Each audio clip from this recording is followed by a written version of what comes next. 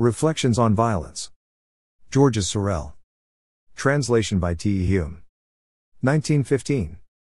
Narrated by Skeptical Waves. A note to the third French edition. I have often been asked lately if I have not observed any facts since 1906 which invalidated some of the arguments set forth in this book. On the contrary, I am more than ever convinced of the value of this philosophy of violence. I have even thought it useful to add to this reprint an apology for violence which I published in the Matin of May 18, 1908, on the day when the first edition appeared. This is one of those books which public opinion will not permit an author to improve. I have only allowed myself to change a few words here and there in order to make certain phrases clearer. Introduction. Letter to Daniel Halevy. My dear Halevy, I should doubtless have left these studies buried in the bound volumes of a review if some friends, whose judgment I value, had not thought that it would be a good thing to bring them before the notice of a wider public, as they serve to make better known one of the most singular social phenomena that history records. But it seemed to me that it would be necessary to give this public some additional explanations, since I cannot often expect to find judges as indulgent as you have been. When I published, in the Mouvement Socialiste, the articles which are now collected in this volume, I did not write with the intention of composing a book, I simply wrote down my reflections as they came into my mind. I knew that the subscribers to that review would have no difficulty in following me, since they were already familiar with the theories, which for some years my friends and I had developed in its pages. But I am convinced that the readers of this book, on the contrary, will be very bewildered if I do not submit a kind of defense which will enable them to consider things from my own habitual point of view. In the course of our conversations, you have sometimes made remarks which fitted so well into the system of my own ideas that they often led me to investigate certain questions more thoroughly. I am sure that the reflections which I here submit to you, and which you have provoked, will be very useful to those who wish to read this book with profit. There are perhaps few studies in which the defects of my method of writing are more evident. I have been frequently reproached for not respecting the rules of the art of writing, to which all our contemporaries submit, and for thus inconveniencing my readers by the disorder of my explanations. I have tried to render the text clearer by numerous corrections of detail, but I have not been able to make the disorder disappear. I do not wish to defend myself by pleading the example of great writers who have been blamed for not knowing how to compose. Arthur Chequet, speaking of J.J. Rousseau, said, his writings lack harmony, order, and the connection of the parts which constitutes a unity. The defects of illustrious men do not justify the faults of the obscure, and I think that it is better to explain frankly the origin of this incorrigible vice in my writings. It is only recently that the rules of the art of writing have imposed themselves in a really imperative way. Contemporary authors appear to have accepted them readily, because they wish to please a hurried and often very inattentive public, and one which is desirous above all of avoiding any personal investigation. These rules were first applied by the people who manufacture scholastic books. Since the aim of education has been to make the pupils absorb an enormous amount of information, it has been necessary to put into their hands manuals suitable to this extra rapid instruction. Everything has had to be presented in a form so clear, so logically arranged, and so calculated to dispel doubt, that in the end the beginner comes to believe that science is much simpler than our fathers supposed. In this way the mind is very richly furnished in a very little time, but it is not furnished with implements which facilitate individual effort. These methods have been imitated by political publicists and by the people who attempt to popularize knowledge. Seeing these rules of the art of writing so widely adopted, people who reflect little have ended by believing that they were based on the nature of things themselves. I am neither a professor, a popularizer of knowledge, nor a candidate for party leadership. I am a self-taught man exhibiting to other people the notebooks which have served for my own instruction. That is why the rules of the art of writing have never interested me very much. During 20 years I worked to deliver myself from what I retained of my education. I read books, not so much to learn as to efface from my memory the ideas which had been thrust upon it. It is only during the last 15 years that I have really worked for the purpose of learning, but I have never found any one to teach me what I wanted to know. I have had to be my own master, and in a way to educate myself. I make notes in which I formulate my thoughts as they arise. I return 3 or 4 times to the same question, adding corrections which amplify the original, and sometimes even transform it from top to bottom. I only stop when I have exhausted the reserve of ideas stirred up by recent reading. This work is very difficult for me, that is why I like to take as my subject the discussion of a book by a good author. I can then arrange my thoughts more easily than when I am left to my own unaided efforts. You will remember what Bergson has written about the impersonal, the socialized, the ready-made, all of which contains a lesson for students who need knowledge for practical life. A student has more confidence in the formulas which he is taught, and consequently retains them more easily, when he believes that they are accepted by the great majority. In this way all metaphysical preoccupations are removed from his mind and he is to feel no need for a personal conception of things. He often comes to look on the absence of any inventive spirit as a superiority. My own method of work is entirely opposed to this, for I put before my readers the working of a mental effort which is continually endeavoring to break through the bonds of what has been previously constructed for common use, in order to discover that which is truly personal and individual. The only things I find it worthwhile entering in my notebooks are those which I have not met elsewhere. I readily skip the transitions between these things, because they nearly always come under the heading of commonplaces. The communication of thought is always very difficult for anyone who has strong metaphysical preoccupations. He thinks that speech will spoil the most fundamental parts of his thought, those which are very near to the motive power of the mind, those which appear so natural to him that he never seeks to express them. A reader has great difficulty in grasping the thought of an inventor, because he can only attain it by finding again the path traversed by the latter. Verbal communication is much easier than written communication, because words act on the feelings in a mysterious way and easily establish a current of sympathy between people. It is for this reason that an orator is able to produce conviction by arguments which do not seem very comprehensible to any one reading the speech later. You know how useful it is to have heard Bergson if one wants to recognize clearly the tendencies of his doctrine and to understand his books rightly.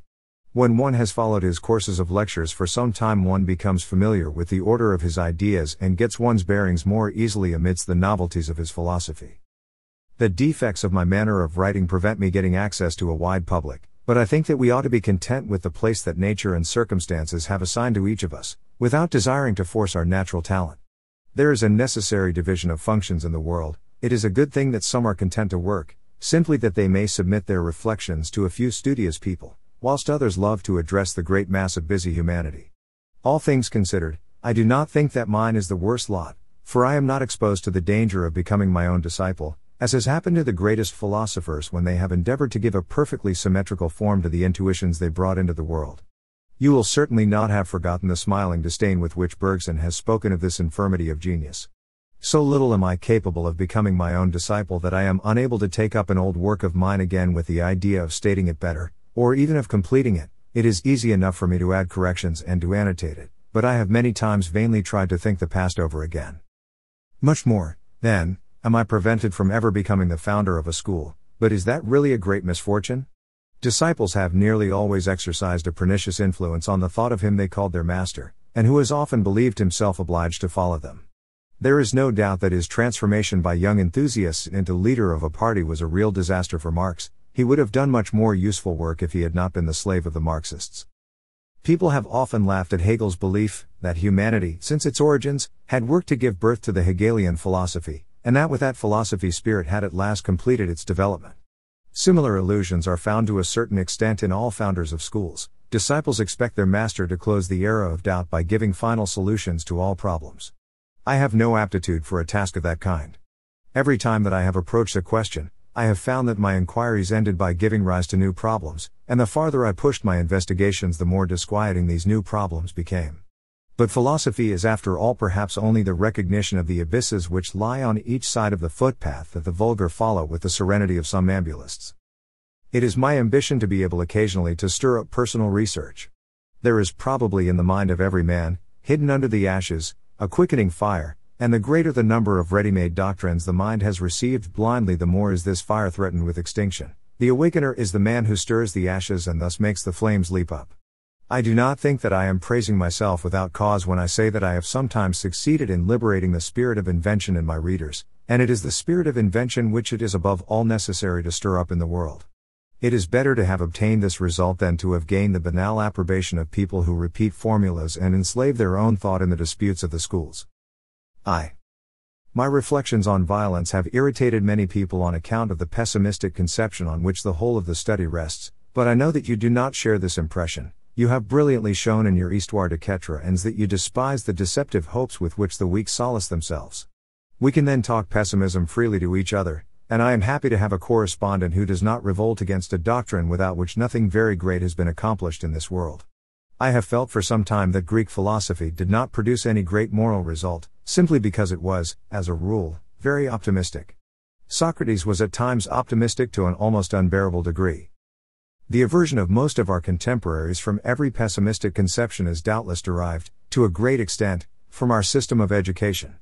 The Jesuits, who created nearly everything that the university still continues to teach, were optimists because they had to combat the pessimism which dominated Protestant theories, and because they popularized the ideas of the Renaissance. The Renaissance interpreted antiquity by means of the philosophers, and consequently misunderstood the masterpieces of tragic art so completely that our contemporaries have had considerable difficulty in rediscovering their pessimistic significance. At the beginning of the 19th century, there was such a concert of groaning that pessimism became odious.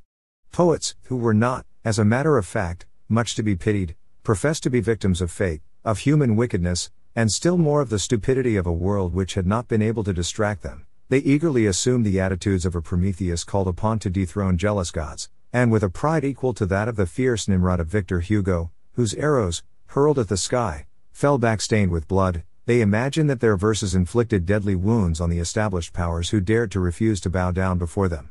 The prophets of the Jews never dreamed of so much destruction to avenge their Jehovah as these literary people dreamed of to satisfy their vanity. When this fashion for imprecations had passed, sensible men began to ask themselves if all this display of pretended pessimism had not been the result of a certain want of mental balance. The immense successes obtained by industrial civilization has created the belief that, in the near future, happiness will be produced automatically for everybody. The present century, writes Hartman, has for the last 40 years only entered the third period of illusion. In the enthusiasm and enchantment of its hopes, it rushes towards the realization of the promise of a new age of gold. Providence takes care that the anticipations of the isolated thinker do not disarrange the course of history by prematurely gaining too many adherents. He thinks that for this reason his readers will have some difficulty in accepting his criticism of the illusion of future happiness. The leaders of the contemporary world are pushed towards optimism by economic forces. So little are we prepared to understand pessimism, that we generally employ the word quite incorrectly. We call pessimists people who are in reality only disillusioned optimists. When we meet a man who, having been unfortunate in his enterprises, deceived in his most legitimate ambitions, humiliated in his affections, expresses his griefs in the form of a violent revolt against the duplicity of his associates, the stupidity of society, or the blindness of destiny, we are disposed to look upon him as a pessimist, whereas we ought nearly always to regard him as a disheartened optimist who has not had the courage to start afresh, and who is unable to understand why so many misfortunes have befallen him, contrary to what he supposes to be the general law governing the production of happiness. The optimist in politics is an inconstant and even dangerous man, because he takes no account of the great difficulties presented by his projects. These projects seem to him to possess a force of their own, which tends to bring about their realization all the more easily as they are, in his opinion, destined to produce the happiest results. He frequently thinks that small reforms in the political constitution, and, above all, in the personnel of the government, will be sufficient to direct social development in such a way as to mitigate those evils of the contemporary world which seem so harsh to the sensitive mind. As soon as his friends come into power, he declares that it is necessary to let things alone for a little, not to hurry too much, and to learn how to be content with whatever their own benevolent intentions prompt them to do. It is not always self-interest that suggests these expressions of satisfaction, as people have often believed. Self-interest is strongly aided by vanity and by the illusions of philosophy. The optimist passes with remarkable facility from revolutionary anger to the most ridiculous social pacificism. If he possesses an exalted temperament, and if unhappily he finds himself armed with great power, permitting him to realize the ideal he has fashioned, the optimist may lead his country into the worst disasters. He is not long in finding out that social transformations are not brought about with the ease that he had counted on. He then supposes that this is the fault of his contemporaries, instead of explaining what actually happens by historical necessities. He is tempted to get rid of people whose obstinacy seems to him to be so dangerous to the happiness of all. During the Terror, the men who spilt most blood were precisely those who had the greatest desire to let their equals enjoy the golden age they had dreamt of, and who had the most sympathy with human wretchedness. Optimists, idealists, and sensitive men, the greater desire they had for universal happiness, the more inexorable they showed themselves. Pessimism is quite a different thing from the caricatures of it which are usually presented to us. It is a philosophy of conduct rather than a theory of the world. It considers the march towards deliverance as narrowly conditioned, on the one hand, by the experimental knowledge that we have acquired from the obstacles which oppose themselves to the satisfaction of our imaginations, or, if we like, by the feeling of social determinism, and, on the other, by a profound conviction of our natural weakness. These two aspects of pessimism should never be separated, although, as a rule, scarcely any attention is paid to their close connection. The conception of pessimism springs from the fact that literary historians have been very much struck with the complaints made by the great poets of antiquity on the subject of the griefs which constantly threaten mankind.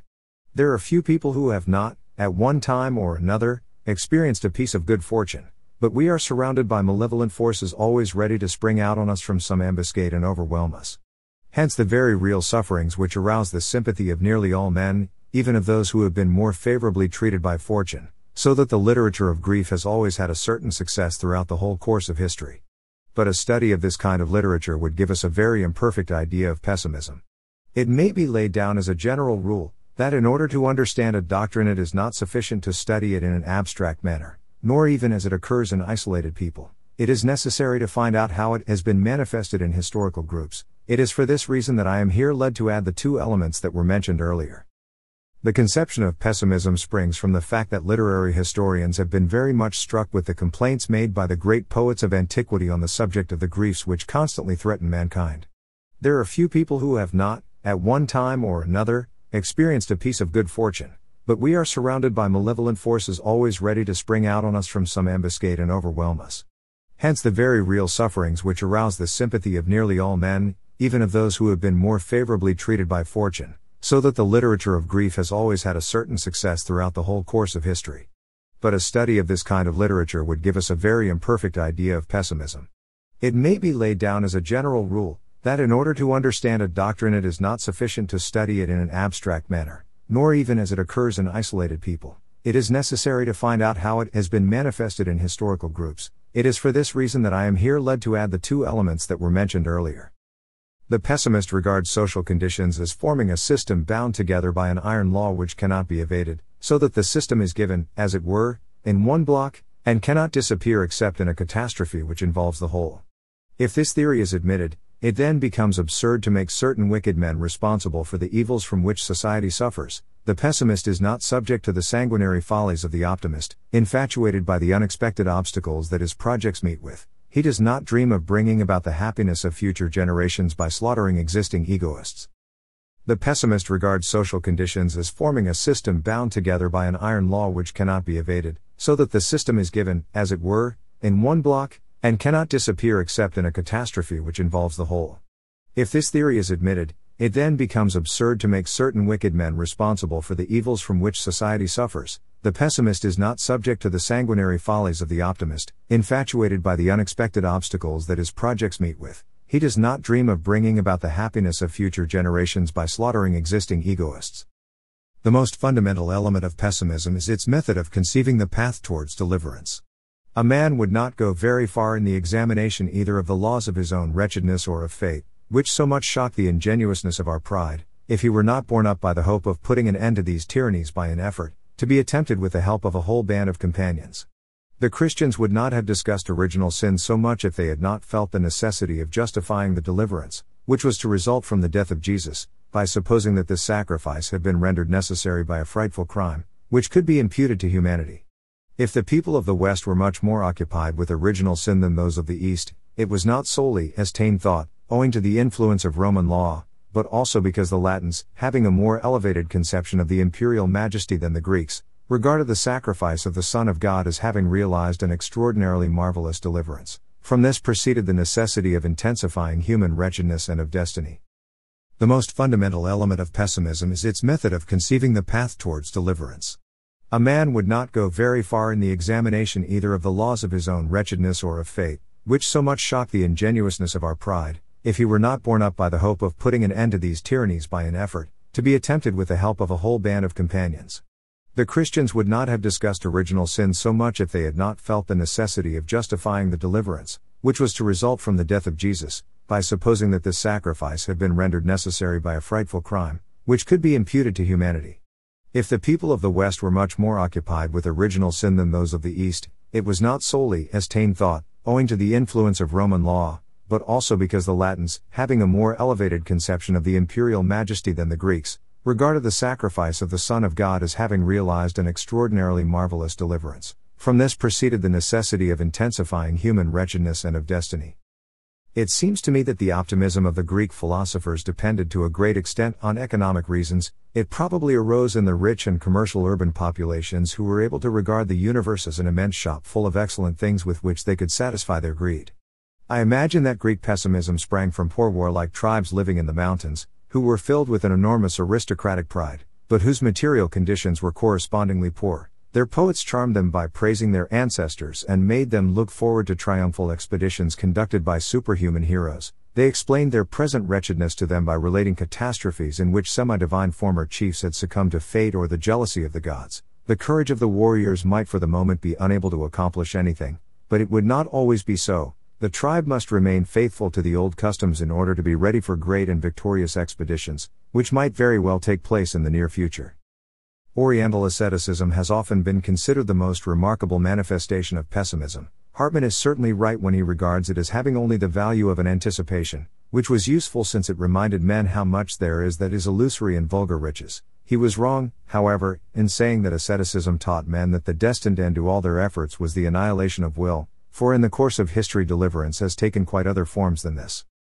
In primitive Christianity we find a fully developed and completely armed pessimism. Man is condemned to slavery from his birth, Satan is the prince of the world. The Christian, already regenerate by baptism, can render himself capable of obtaining the resurrection of the body by means of the Eucharist. He awaits the glorious second coming of Christ, who will destroy the rule of Satan and call his comrades in the fight to the heavenly Jerusalem. The Christian life of that time was dominated by the necessity of membership in the Holy Army, which was constantly exposed to the ambuscade set by the accomplices of Satan. This conception produced many heroic acts, engendered a courageous propaganda, and was the cause of considerable moral progress. The deliverance did not take place, but we know by innumerable testimonies from that time what great things the march towards deliverance can bring about. 16th century Calvinism presents a spectacle which is perhaps even more instructive, but we must be careful not to confuse it, as many authors have done, with contemporary Protestantism. These two doctrines are the antipodes of each other. I cannot understand how Hartmann came to say that Protestantism is a halting place in the journey of true Christianity, and that it allied itself with the renaissance of ancient paganism. These judgments only apply to recent Protestantism, which has abandoned its own principles in order to adopt those of the Renaissance. Pessimism, which formed no part of the current of ideas which characterized the Renaissance, has never been so strongly affirmed as it was by the Reformers. The dogmas of sin and predestination, which correspond to the two first aspects of pessimism, the wretchedness of the human species, and social determinism, were pushed to their most extreme consequences. Deliverance was conceived under a very different form to that which had been given it by primitive Christianity. Protestants organized themselves into a military force wherever possible. They made expeditions into Catholic countries, expelled the priests, introduced the Reformed cult, and promulgated laws of proscription against papists. They no longer barred from the apocalypse as the idea of a great final catastrophe, of which the brothers in arms who had for so long defended themselves against the attacks of Satan would only be spectators. The Protestants, nourished on the reading of the Old Testament, wished to imitate the exploits of the conquerors of the Holy Land. They took the offensive, and wished to establish the kingdom of God by force. In each locality they conquered. The Calvinists brought about a real catastrophic revolution, which changed everything from top to bottom. Calvinism was finally conquered by the Renaissance. It was full of theological prejudices derived from medieval traditions, and there came a time when it feared to be thought too far behind the times. It wished to be on the level of modern culture, and it finished by becoming simply a lax Christianity. Today very few people suspect what the reformers of the 16th century meant by free examination. The Protestants of today apply the same method to the Bible that philologists apply to any profane text. Calvin's exegesis has been replaced by the criticisms of the humanists. The analyst who contents himself with recording facts is tempted to regard the conception of deliverance as a dream or an error, but the true historian considers things from a different point of view. Whenever he endeavors to find out what has been the influence of the Calvinist spirit on morals, law, or literature, he is always driven back to a consideration of the way in which former Protestant thought was dominated by the conception of the path to deliverance. The experience of this great epoch shows quite clearly that in this warlike excitement which accompanies this will to deliverance the courageous man finds a satisfaction which is sufficient to keep up his ardor. I am convinced that in the history of that time you might find excellent illustrations of the idea that you once expressed to me, that the wandering Jew may be taken as a symbol of the highest aspirations of mankind, condemned as it is to march forever without knowing rest. 2. My theses have shocked many people who are, to a certain extent, under the influence of the ideas of natural justice implanted in us by our education. very few educated men have been able to free themselves from these ideas. While the philosophy of natural justice is in perfect agreement with that of force, understanding this word in the special meaning that I have given it in chapters 4 and v, it cannot be reconciled with my conception of the historical function of violence. The scholastic doctrines of natural right contain nothing but this simple tautology: what is just is good, and what is unjust is bad, as if in enunciating such a doctrine we did not implicitly admit that the just must adapt itself to the natural order of events. It was for a reason of this kind that the economists for a long time asserted that the conditions created under the capitalist regime of competition are perfectly just, because they result from the natural course of things, and inversely the makers of utopias have always claimed that the actual state of the world was not natural enough. They have wished, consequently, to paint a picture of a society naturally better regulated and therefore juster. I cannot deny myself the pleasure of quoting some of Pascal's pensées which terribly embarrassed his contemporaries, and which have only been understood in our day. Pascal had considerable difficulty in freeing himself from the ideas of natural justice which he found in the philosophers. He abandoned them because he did not think them sufficiently imbued with Christianity. I have passed a great part of my life believing that there was justice, and in this I was not mistaken, for there is justice according as God has willed to reveal it to us. But I did not take it so, and this is where I made a mistake. For I believed that our justice was essentially just, and that I possessed means by which I could know this and judge of it. Fragment 375 of the Braunschweig edition. Doubtless there are natural laws, but this good reason once corrupted, has corrupted all. Fragment 294, Veri Juris. We have it no longer. Fragment 297. Moreover, mere observation showed Pascal the absurdity of the theory of natural right. If this theory was correct, we ought to find laws which are universally admitted, but actions which we regard as criminal have at other times been regarded as virtuous. 3 degrees of latitude nearer the pole reverse all jurisprudence. A meridian decides what is truth. Fundamental laws change after a few years of possession. Right has its epochs. The entry of Saturn into the constellation of the Lion marks to us the origin of such and such a crime. A strange justice that is bounded by a river. Truth on this side of the Pyrenees becomes error on the other. We must, it is said, get back to the natural and fundamental laws of the state, which an unjust custom has abolished. This is a game certain to result in the loss of all. Nothing will be just on the balance. Fragment 294. Cf. Fragment 379. As it is thus impossible for us to reason about justice, we ought to appeal to custom, and Pascal often falls back on this precept. Fragments 294, 297, 299, 309, 312. He goes still further and shows how justice is practically dependent on force. Justice is subject to dispute, might is easily recognized and is not disputed. Thus it is not possible to attribute might to justice, because might has often contradicted justice, and said that it itself was just. And thus not being able to make what was just strong, what was strong has been made just. Fragment 298, cf. Fragments 302, 303, 306, 307, 311. This criticism of natural right has not the perfect clearness that we could give it at the present day, because we know now that it is in economics we must seek for a type of force that has attained absolutely uncontrolled development, and can thus be identified naturally with right, whilst Pascal under the one heading confuses together all the manifestations of force. Pascal was vividly impressed by the changes that the conception of justice has experienced in the course of time, and these changes still continue to embarrass philosophers exceedingly. A well-organized social system is destroyed by a revolution and is replaced by another system, which in its turn is considered to be perfectly just, so that what was just before now becomes unjust. Any amount of sophisms have been produced to show that force has been placed at the service of justice during revolutions. These arguments have been many times shown to be absurd. But the public is so accustomed to believe in natural rights that it cannot make up its mind to abandon them. There is hardly anything, not excepting even war, that people have not tried to bring inside the scope of natural right. They compare war to a process in which one nation reclaims a right which a malevolent neighbor refuses to recognize. Our fathers readily acknowledged that God decided battles in favor of those who had justice on their side. The vanquished were to be treated as an unsuccessful litigant. They must pay the costs of the war and give guarantees to the victor in order that the latter might enjoy their restored rights in peace.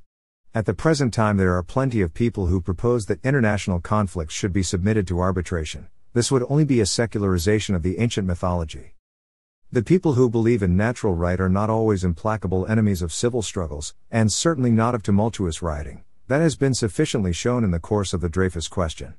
When the force of the state was in the hands of their adversaries, they acknowledged, naturally enough, that it was being employed to violate justice, and they then proved that one might with a good conscience step out of the region of legality in order to enter that of justice. To borrow a phrase of the Bonapartists, when they could not overthrow the government, they tried at least to intimidate it.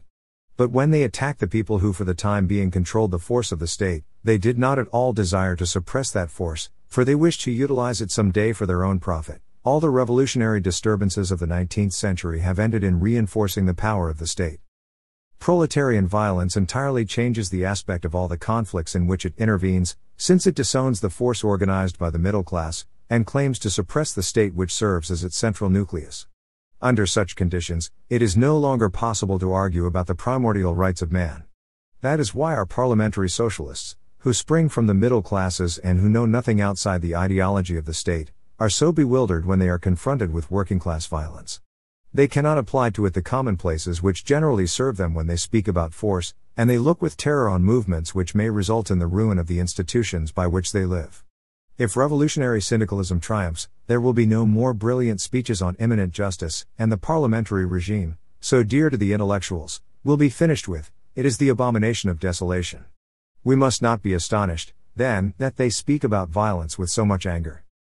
Giving evidence on June 5, 1907, before the Cour d'assises de la Seine, in the Bousquet-Levy case, Jaurès said, "I have no superstitious belief in legality, it has already received too many blows, but I always advise workmen to have recourse to legal means, for violence is the sign of temporary weakness."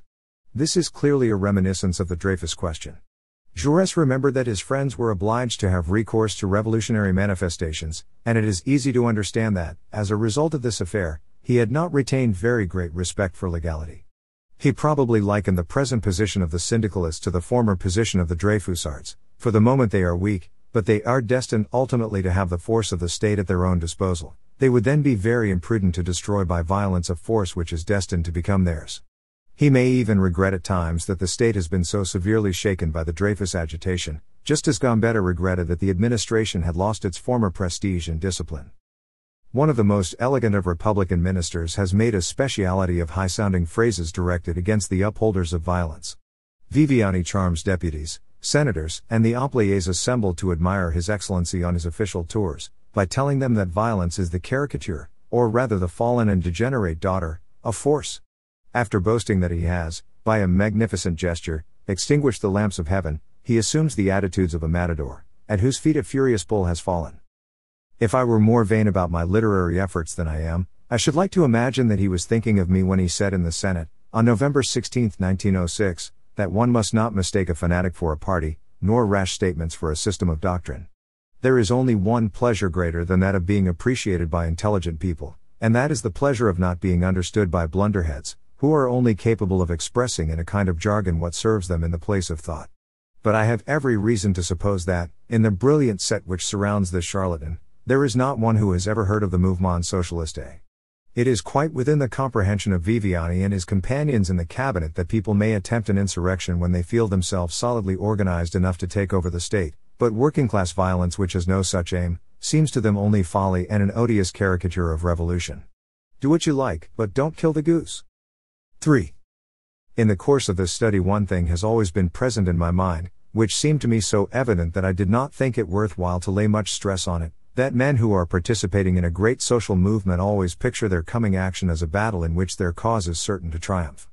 These constructions, knowledge of which is so important for historians, I propose to call myths. The syndicalist general strike and Marx's catastrophic revolution are such myths. As remarkable examples of such myths, I have given those which were constructed by primitive Christianity, by the Reformation, by the Revolution and by the followers of Mazzini.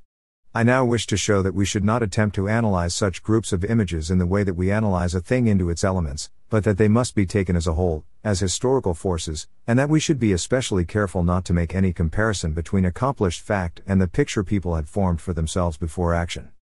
I could have given one more example which is perhaps still more striking. Catholics have never been discouraged even in the hardest trials, because they have always pictured the history of the Church as a series of battles between Satan and the hierarchy supported by Christ. Every new difficulty which arises is only an episode in a war which must finally end in the victory of Catholicism. At the beginning of the 19th century the revolutionary persecutions revived this myth of the struggle with Satan, which inspired so many of the eloquent pages in Joseph de Maistre, This rejuvenation explains to a large extent the religious renaissance which took place at that epoch. If Catholicism is in danger at the present time, it is to a great extent owing to the fact that the myth of the church militant tends to disappear. Ecclesiastical literature has greatly contributed to rendering it ridiculous. Thus in 1872, a Belgian writer recommended a revival of exorcisms, as they seemed to him an efficacious means of combating the revolutionaries. Many educated Catholics are horrified when they discover that the ideas of Joseph de Maistre helped to encourage the ignorance of the clergy, which did not attempt to acquire an adequate knowledge of a science which it held to be accursed. To these educated Catholics the myth of the struggle with Satan then appears dangerous, and they point out its ridiculous aspects, but they do not in the least understand its historical bearing. The gentle, skeptical, and, above all, pacific, habits of the present generation are, moreover, unfavorable to its continued existence, and the enemies of the Church loudly proclaim that they do not wish to return to a regime of persecution which might restore their former power to warlike images. In employing the term myth I believe that I had made a happy choice, because I thus put myself in a position to refuse any discussion whatever with the people who wish to submit the idea of a general strike to a detailed criticism, and who accumulate objections against its practical possibility. It appears, on the contrary, that I had made a most unfortunate choice, for while some told me that myths were only suitable to a primitive state of society, others imagined that I thought the modern world might be moved by illusions analogous in nature to those which Renan thought might usefully replace religion. But there has been a worse misunderstanding than this even, for it has been asserted that my theory of myths was only a kind of lawyer's plea, a falsification of the real opinions of the revolutionaries, the sophistry of an intellectualist. If this were true, I should not have been exactly fortunate, for I have always tried to escape the influence of that intellectualist philosophy, which seems to me a great hindrance to the historian who allows himself to be dominated by it. The contradiction that exists between this philosophy and the true understanding of events has often struck the readers of Renan.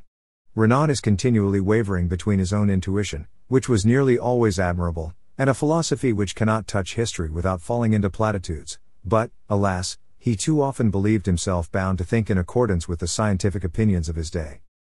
The intellectualist philosophy finds itself unable to explain phenomena like the following: the sacrifice of his life which the soldier of Napoleon made in order to have had the honor of taking part in immortal deeds and of living in the glory of France, knowing all the time that he would always be a poor man. Then, again, the extraordinary virtues shown by the Romans who resigned themselves to a frightful inequality and who suffered so much to conquer the world, the belief in glory, which was, a value without equal, created by Greece, and as a result of which a selection was made from the swarming masses of humanity, life acquired an incentive and there was a recompense here for those who had pursued the good and the beautiful. The intellectualist philosophy, far from being able to explain these things, leads, on the contrary, to an admiration for the 51st chapter of Jeremiah, the lofty though profoundly sad feeling with which the peaceful man contemplates these falls of empires, and the pity excited in the heart of the wise man by the spectacle of the nations laboring for vanity, victims of the arrogance of the few. Greece, according to Renan, did not experience anything of that kind, and I do not think that we need complain about that. Moreover, he himself praises the Romans for not having acted in accordance with the conceptions of the Jewish thinker. They labored, they wore themselves out for nothing, said the Jewish thinker. Yes, doubtless, but those are the virtues that history rewards. Religions constitute a very troublesome problem for the intellectualists, for they can neither regard them as being without historical importance nor can they explain them. Renan, for example, has written some very strange sentences on this subject. Religion is a necessary imposture. Even the most obvious ways of throwing dust in people's eyes cannot be neglected when you are dealing with a race as stupid as the human species, a race created for error, which, when it does admit the truth, never does so for the right reasons. It is necessary then to give it the wrong ones.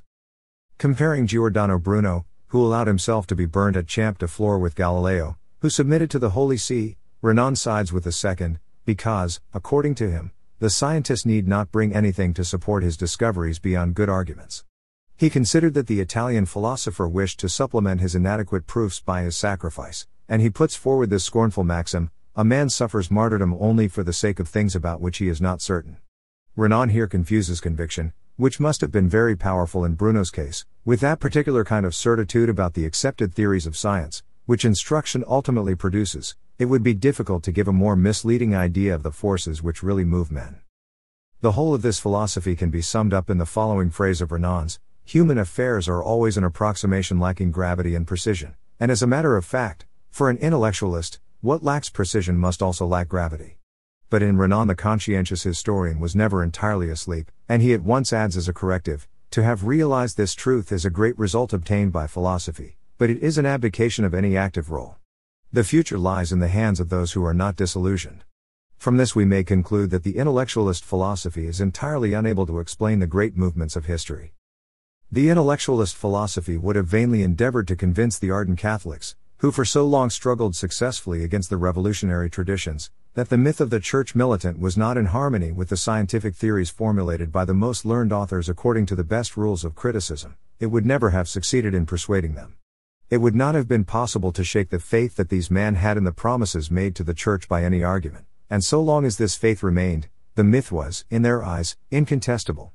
Similarly, the objections urged by philosophy against the revolutionary myths would have made an impression only on those men who were anxious to find a pretext for abandoning any active role, for remaining revolutionary in words only.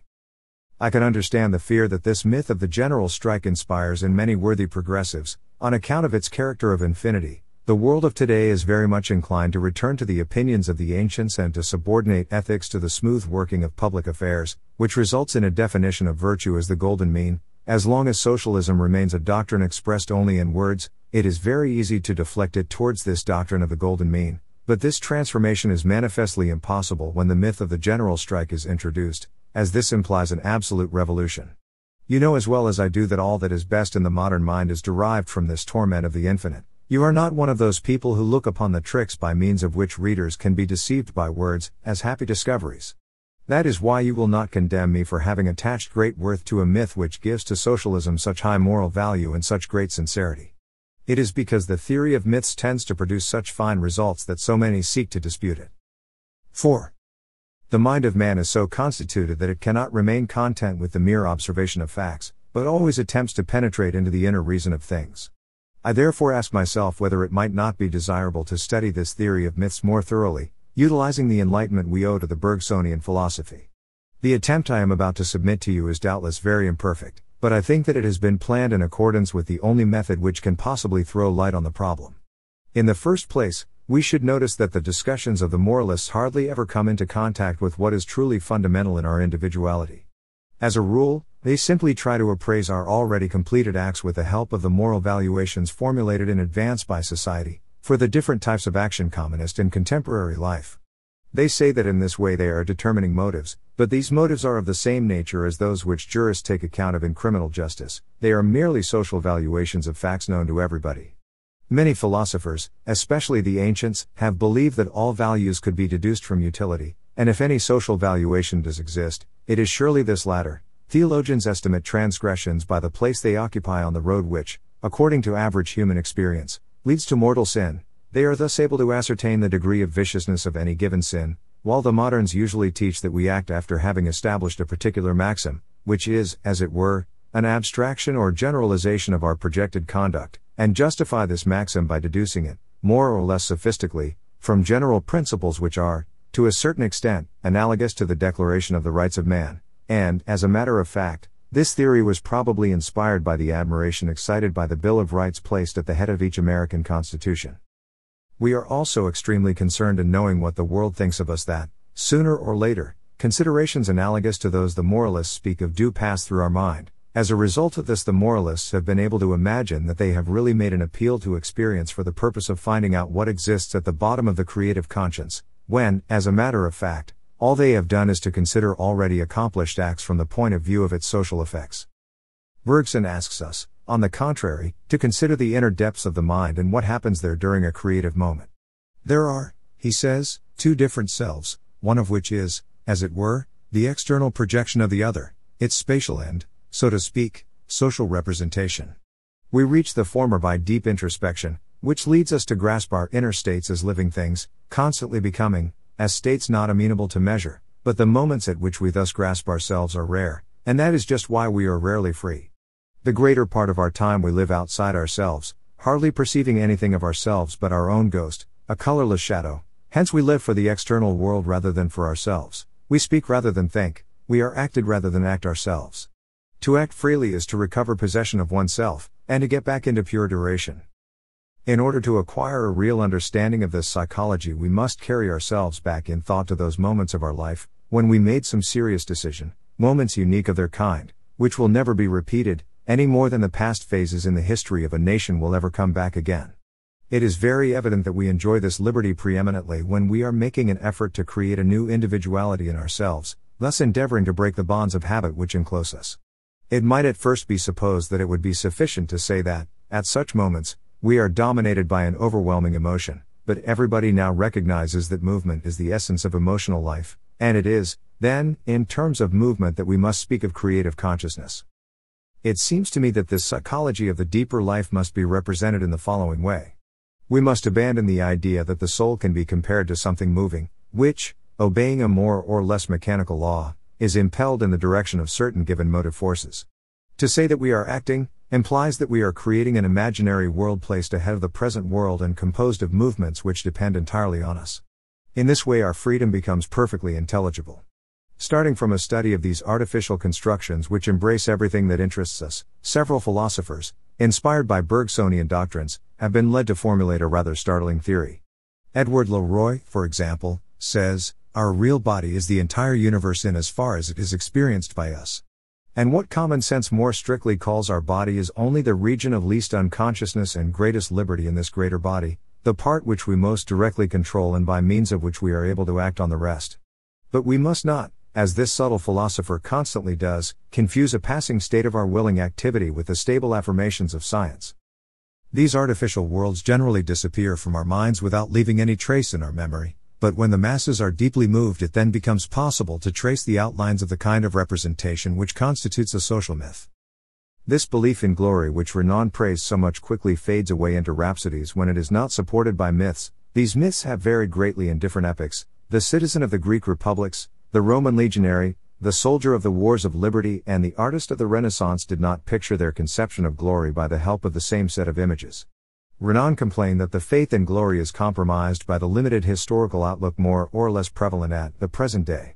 Very few, he said, act with a view to immortal fame. Every one wants to enjoy his own glory, they eat it in the green blade, and do not gather the sheaves after death. In my opinion, this limited historical outlook is, on the contrary, not a cause but a consequence. It results from the weakening of the heroic myths which had such great popularity at the beginning of the 19th century. The belief in glory perished and a limited historic outlook became predominant at the time when these myths vanished.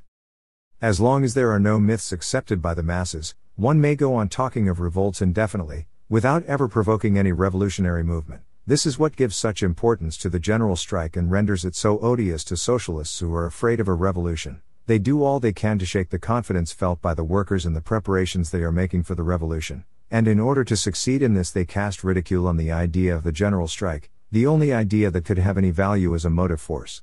One of the chief means employed by them is to represent it as a utopia. This is easy enough, because there are very few myths which are perfectly free from any utopian element.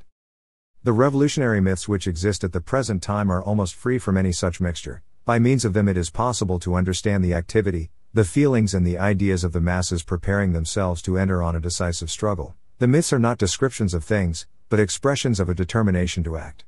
A utopia is, on the contrary, an intellectual product. It is the work of theorists who, after observing and discussing the known facts, seek to establish a model to which they can compare existing society in order to estimate the amount of good and evil it contains.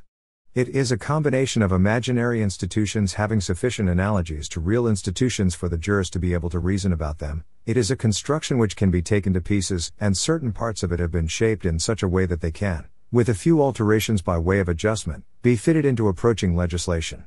Whilst contemporary myths lead men to prepare themselves for a combat which will destroy the existing state of things, the effect of utopias has always been to direct men's minds towards reforms which can be brought about by patching up the existing system. It is not surprising, then, that so many makers of utopias were able to develop into able statesmen when they had acquired a greater experience of political life.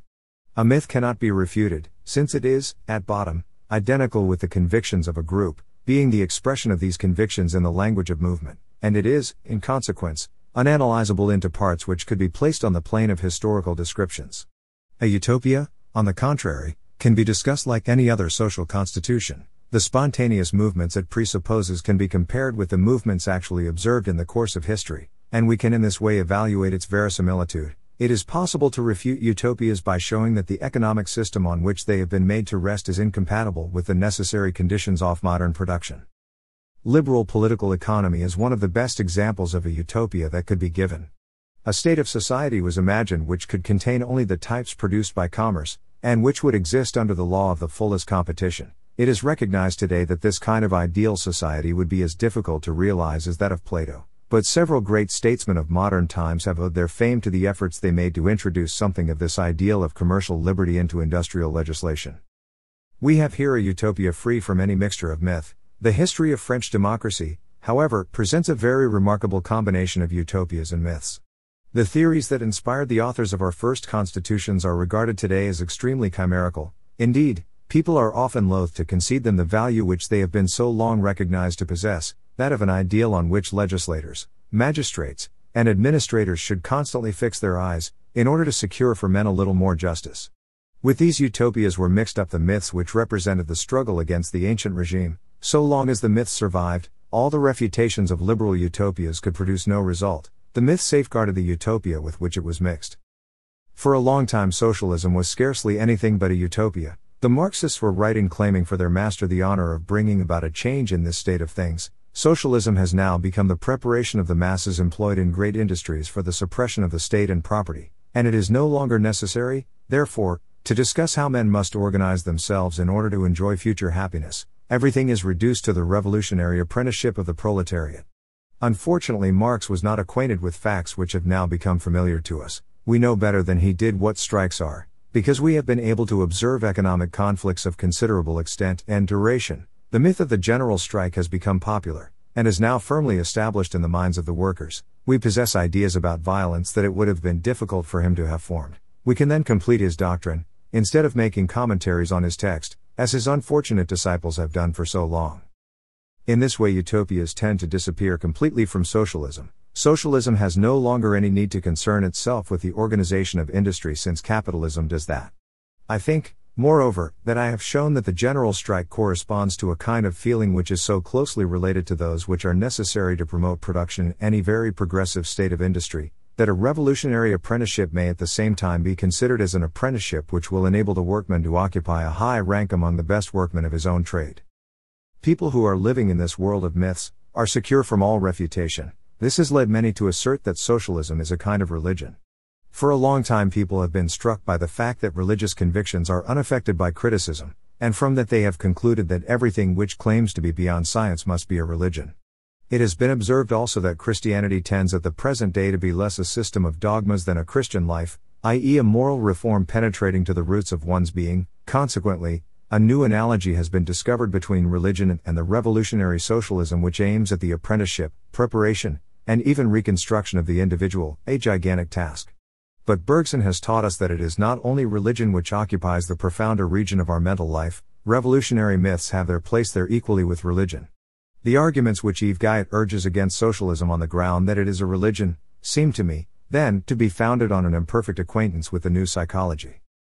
Renan was very surprised to discover that socialists are beyond discouragement. After each abortive experiment they recommence their work. The solution is not yet found, but it will be. The idea that no solution exists never occurs to them, and in this lies their strength. The explanation given by Renan is superficial. It regards socialism as a utopia, that is, as a thing which can be compared to observed realities. If this were true, it would be scarcely possible to understand how confidence can survive so many failures. But by the side of the utopias there have always been myths capable of urging on the workers to revolt. For a long time these myths were founded on the legends of the revolution, and they preserved all their value as long as these legends remained unshaken. Today the confidence of the socialists is greater than ever since the myth of the general strike dominates all the truly working-class movement. No failure proves anything against socialism since the latter has become a work of preparation for revolution. If they are checked, it merely proves that the apprenticeship has been insufficient. They must set to work again with more courage, persistence, and confidence than before. Their experience of labor has taught workmen that it is by means of patient apprenticeship that a man may become a true comrade, and it is also the only way of becoming a true revolutionary. The works of my friends have been treated with great contempt by the socialists who mix in politics, but at the same time with much sympathy by people who do not concern themselves with parliamentary affairs. We cannot be suspected of seeking to carry on a kind of intellectual industry, and we protest every time people profess to confuse us with the intellectuals, who do, as a matter of fact, make the exploitation of thought their profession. The old stagers of democracy cannot understand why people should take so much trouble unless they secretly aim at the leadership of the working classes. However, we could not act in any other way. The man who has constructed a utopia designed to make mankind happy is inclined to look upon the invention as his own personal property. He believes that no one is in a better position than he is to apply his system. He thinks it very unreasonable that his writings do not procure him some post in the government. But we, on the contrary, have invented nothing at all, and even assert that nothing can be invented. We have limited ourselves to defining the historical bearing of the notion of a general strike. We have tried to show that a new culture might spring from the struggle of the revolutionary trades unions against the employers and the state. Our greatest claim to originality consists in our having maintained that the proletariat can emancipate itself without being compelled to seek the guidance of that section of the middle classes which concerns itself professionally with matters of the intellect. We have thus been led to regard as essential in contemporary phenomena what was before regarded as accessory, and what is indeed really educative for a revolutionary proletariat that is serving its apprenticeship in struggle. It would be impossible for us to exercise any direct influence on such a work of formation. We may play a useful part if we limit ourselves to attacking middle-class thought in such a way as to put the proletariat on its guard against an invasion of ideas and customs from the hostile class. Men who have received an elementary education are generally imbued with a certain reverence for print as such, and they readily attribute genius to the people who attract the attention of the literary world to any great extent. They imagine that they must have a great deal to learn from authors whose names are so often mentioned with praise in the newspapers. They listen with singular respect to the commentaries that these literary prize winners present to them. It is not easy to fight against these prejudices, but it is a very useful work. We regard this task as being absolutely of the first importance, and we can carry it to a profitable conclusion without ever attempting to direct the working class movement.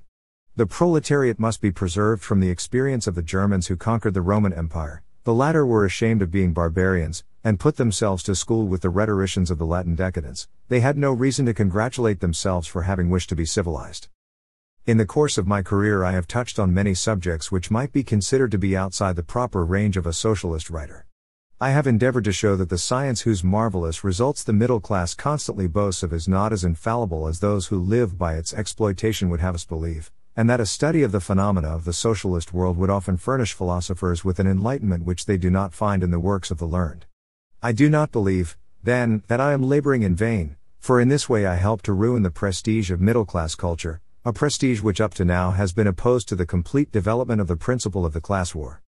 In the last chapter of my book, I have said that art is an anticipation of the kind of work that ought to be carried on in a highly productive state of society.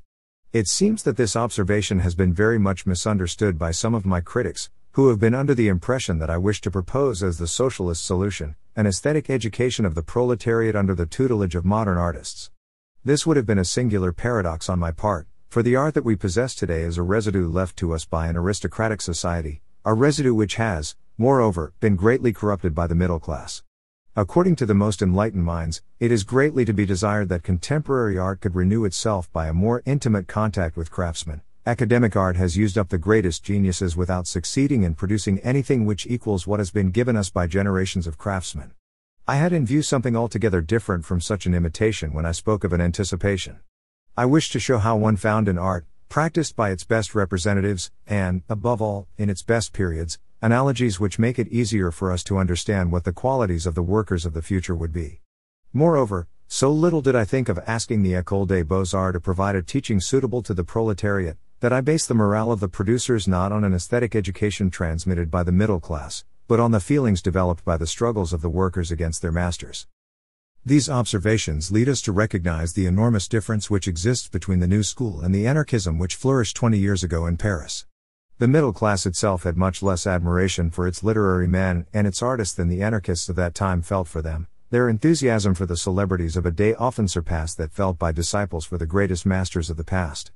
We need not then be astonished that by a kind of compensation the novelists and the poets thus adulated have shown a sympathy for the anarchists which has often astonished people who do not know what a force vanity is in the artistic world.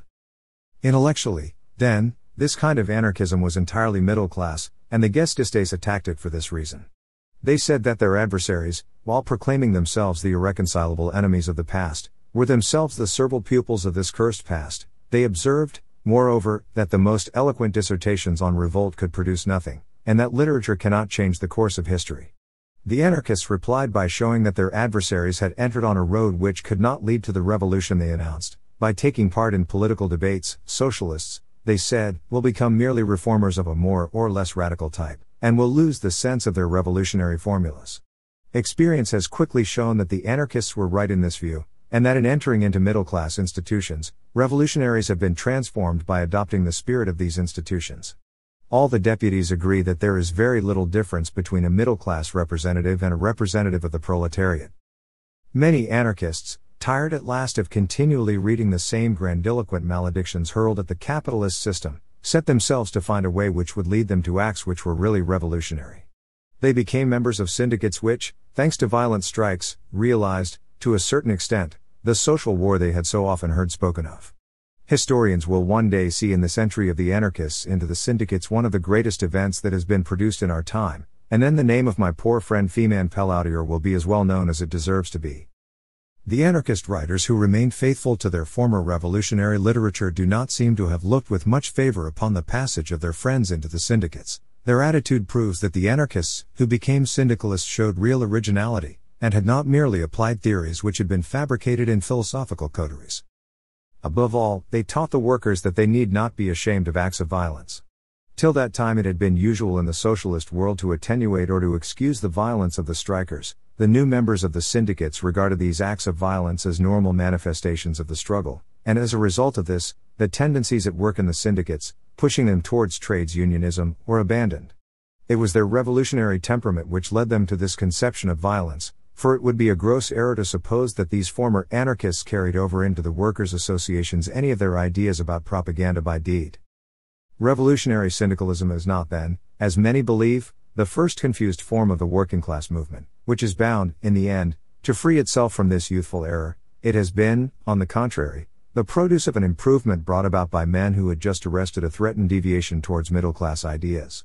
It might be compared to the Reformation, which wished to prevent Christianity submitting to the influence of the humanists. Like the Reformation, revolutionary syndicalism may prove abortive, if it loses, as did the latter, the sense of its own originality. It is this which gives such great interest to inquiries on proletarian violence. July 15, 1907.